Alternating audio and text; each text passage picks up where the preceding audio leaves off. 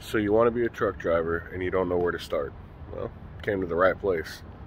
Today I'll be giving you some tips and tricks on how to get your CDL, become a truck driver, and the better companies to go train with. So stick around and find on out.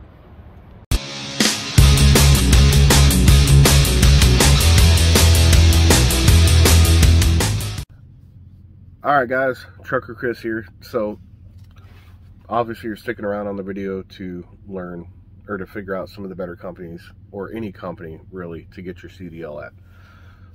There is a plethora of companies that will help you get your CDL. Don't mind the smoke behind me. I've been vaping in my truck. I'd venture to say almost every trucking company out there will offer some sort of training. And the ones that don't are usually the ones that I will only work at. And the reason why is, once you get your CDL training, you want to stay away from the companies that offer it. And the reason why is you're just a number to them. A lot of them will basically treat you like crap. You know, you have a dispute with your dispatcher, with your fleet manager, with pretty much anybody. And their only response is, oh, well, guess what? I'll have Billy Joe over there who's coming out of truck driving school. I'll pay him 41 cents a mile to drive your truck. Yeah, it kind of sucks. But kind of start somewhere, right? A lot of my friends, when they did their training, they worked for beer companies, beer distribution companies. For example, one of my friends, Ted, did his training at a beer company in Austin. And the way it kind of worked out was he worked as a merchandiser helper for about 6 or 7 months, and they were like, hey, we need another driver, pay for your training, we'll have so-and-so teach you how to drive a truck. He's been driving for X amount of years. Boom, got his CDL. Never had to do OTR driving. Probably one of the easier ways to do it. One of the harder jobs to do. I did it for a while, back when I was, 100 pounds lighter. But it's a lot easier to do that. The biggest training company that was around for a while was actually Yellow Freight. And they unfortunately just declared bankruptcy. Yellow Freight kind of did it the same way. You'd work the dock for a while, you'd move up, and then they would train you how to get your CDL. And it was an all-union company. From what I hear, there was a lot of bad and good with the company, but not my thing. They don't exist anymore. Why even hash it up, right? So, got a list, all right? So on the top of that list is a company I've heard a lot of great things about, and the reason there's a lot of great things is because they actually treat you like a person. Kind of unheard of for a moderate to big company. It's also kind of unheard of for a company, it's actually really unheard of for a company that trains CDL drivers. And the name of that company is Raider Express. They're based out of my home state, up in Hazlet, Texas. So here's something that's really cool with them. They have a no contract CDL training. Completely unheard of. It's amazing to even have that, because contracts are how these trucking companies keep you with them, basically. So when they say no contracts, what that means is you're not under obligation to stay with them after you get your CDL. And so you do your classroom work, you do 3 months with your mentor, and they say, all right, man, you've done your 3 months, you're good to go, get out of here, get your own truck. And you decide, hey, Raider's not the place I want to be, I want to go work for this company. Peace, no problem, have a good one. Good luck. If you do that in any other company with a contract, you're pretty well screwed. You won't be able to get a job anywhere else. And most of the time, you're going to be out a lot of money if you do that. The other cool part about them is they pay during your classroom work. So when they say classroom, that's literally what it means, is you're going to be sitting in a room with an instructor, a whole bunch of other driver trainees, and you're going to be basically going over the DOT handbook on your tests that you got to take. And it's going to be a very long, repetitive course, and it really is boring, but you need to pay a lot of attention to it. The classroom program is about 4 weeks from start to finish, and The way it works is during your classroom time, they're going to teach you how to pass the permit test. Then they're going to teach you how to drive a truck while you're under your permit. And when they say drive a truck, it's going to be, you know, the main things you have to do. How to properly pull forward, make turns, not hit curbs, parallel park, be able to back up straight. Don't ask me why the hell we got a parallel park. Only time I ever did it was when I delivered building materials in downtown Austin. That's the only time I ever had to parallel park semi. Other than that, not like I'm down in downtown New York parallel parking on the side of the road to make a delivery. One of the pitfalls for me with Raider, though, is their governed speed on their trucks. Their speed is governed out to 58 miles an hour, which is super, super slow. My company, for example, Crete, governs her trucks out to 68 on cruise control. And it's a little bit faster than most of the trucking companies. Most of them that I have listed actually are usually governed at 65 or below. One of them is actually governed at 62 as well, which is kind of slow, but you know, it's what it is. And they say, oh, we do it for safety, we do it for safety. What it really is, they do it for insurance. The insurance providers will tell them, hey, we'll take off X amount if you govern your trucks out to a certain speed to lessen the severity of an accident. Tell you what, even if you're doing 58 miles an hour, you hit somebody weighing 75,000 pounds, it's going to be a nasty accident no matter what, even if you're going 35. So keep that in mind. But if you were going to do your CDL training, Raider Express is the one place I would really push y'all towards. Got a few more companies I want to talk about here, and this is going to be a quick overview on these. So the next one I would say would be CRST. And I could already hear the old dogs rolling their eyes going, "Argh, argh." Well, CRST is actually a halfway decent company. They're not the world's best. They're halfway decent. Have a couple of friends who work for them, but they work more on the white glove side, which is basically their diamond drivers. They take care of those guys really well. That's the main experience from hearing about them that I have. But their training program, from what I understand, is actually really, really good. Won't say it's the best, but it's actually good. So with that being said, if you go do your training at CRST, going to be under a 10-month contract. And remember what I said about that contract, you walk away, you owe everything. If you walk away from it, you're going to be paying for your physical and your hotel and your bus fare, tuition, all that. As long as you stay within that contract, all that's covered 100%. During your training, you're going to be making 36 cents per mile, about the industry average for a training job. It's low, but you know, you got to think about it. You just now got your CDL. So the way you could equate that is 36 cents per mile. For every 100 miles you drive, you're going to earn about $36.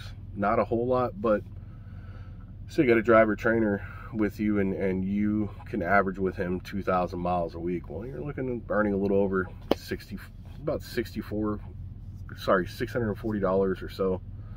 Not a whole lot, but it's kind of what you're going to expect out there on the road. Like, for example, I was making 22 cents per mile when I did my training, which is absurd to think about now, especially with what I'm getting paid now. So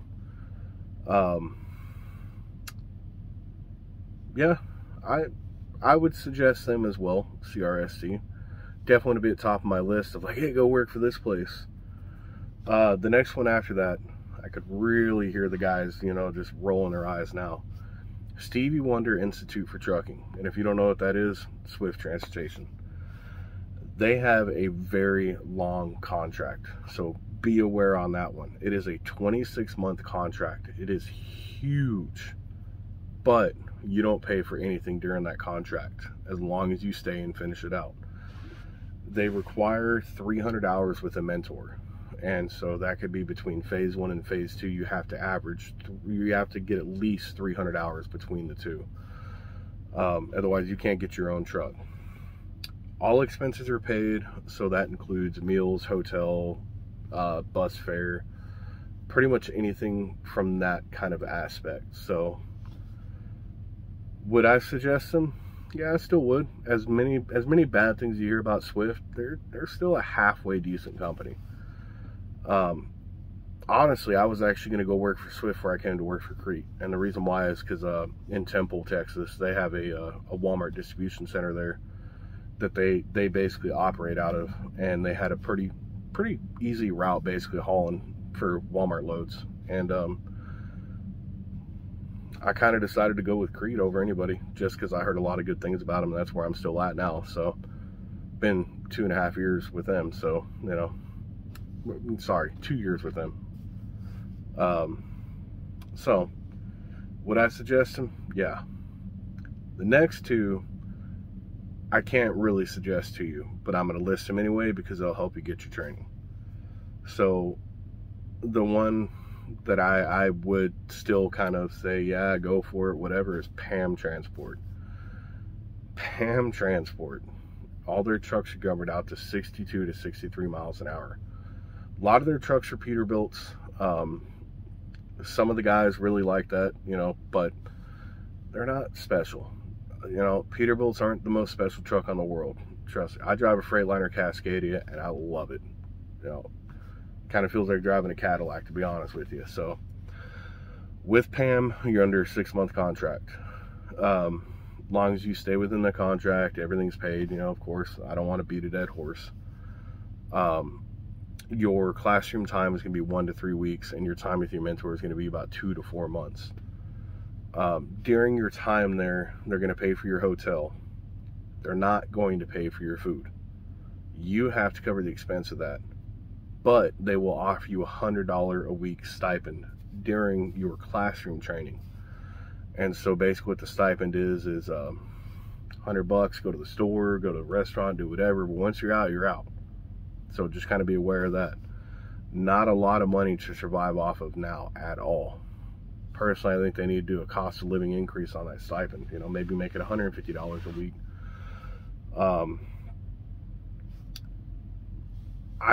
I have a hard time saying go there to do your training because they're not the best in the world. But the next one, I could tell you without a doubt, do not do your training there. But if you happen to go there, I wish you the best of luck. But that would be CR England. That's where I did my training a decade ago. And it is a company I will never work for again. Probably one of the worst companies I ever worked for. And if you want a whole video on why I don't like them, let me know in the comments and I'll go through the whole entire thing about my training with them. So with CR England, go under a 9-month contract. And if you're a military veteran coming in on their program, it's a 6-month contract. You're going to be with a mentor between 1 and 4 months. And your classroom time is going to be about a week long. My biggest issue with CR England when I did my training was I was a brand new, and I mean brand new driver, had my CDL for all of a week, if even that. And as soon as I sat down in the truck, my trainer's back here sleeping. And we went to a team operation as soon as I started. I had no effing clue what I was doing driving, man. And it kind of sounds ridiculous if you've never been in the trucking field, because some people are like, it's just driving. How hard can it be? That's the problem. You're driving something huge that you don't know what you're doing with. Kind of terrifying. And they say, you know, oh, to grow hair on your chest. That's cool, but what happens when I come up to a 6% grade and I've never done it before going down a mountain and I miss a gear, or I don't even know that I need to shift gears or whatever, and next thing you know, I kill both of us. If you want a prime example of it, look up the Donner Pass crash. It's an 18-wheeler crash that happened where the trainer was in the back of the truck and the driver was sleeping, and they went off the side of Donner Pass, killed both of them, rolled the truck over, killed both of them. Absolutely terrible incident that could have been avoided 100%. I did my training up in Dallas, and I don't think they have that school anymore, because last time I passed by the school there, I think it was a Transcasa, which is another trucking company. So I believe that they do all their training in Salt Lake. I've been to the Salt Lake terminal. It's, you know, woohoo, big deal, you know, which most trucking companies are just kind of like, oh, cool, whatever. It's not a company I would suggest you ever go work for. There's a lot of pitfalls to it. And like I said, if you want a whole entire explanation behind it, hit me up in the comments and I will give you the full explanation in a video. So I also want y'all to be aware that every single company, no matter what company it is going to require you to do a drug test. And that is a DOT requirement. But then a lot of these companies are going to take it a step further and make you do a hair follicle test. So if you have done any type of illicit drugs within the past, I'd say 6 to 8 months, don't try to get your CDL. If you pop positive for drugs on the hair follicle test, that will not follow you on your DOT report. But a lot of trucking companies talk to each other. So DOT FMCSA does not recognize hair follicle tests as a drug test. So if you fail one of those, it won't show up on the clearinghouse. But doesn't stop Pam from putting in on the DAC report failed a hair follicle drug test, whatever, or any type of trucking report that you failed a hair follicle drug test, and that will follow you on the trucking side, but it won't follow you on the clearinghouse. And basically the explanation behind the clearinghouse is that you passed all your urinalysis tests. So your I think it's a 7-panel urine test. So if you've done anything like that, don't do it yet, man. Just kind of take yourself a few months, get yourself nice and cleaned up, whatever. I don't judge anybody for what they do. Honestly, I feel like, hey, we live in America. You do whatever the hell you want to do. I don't give a crap. Also be warned when it comes down to CBD, and I think it's what, Delta 8 and Delta 10, whatever they have now.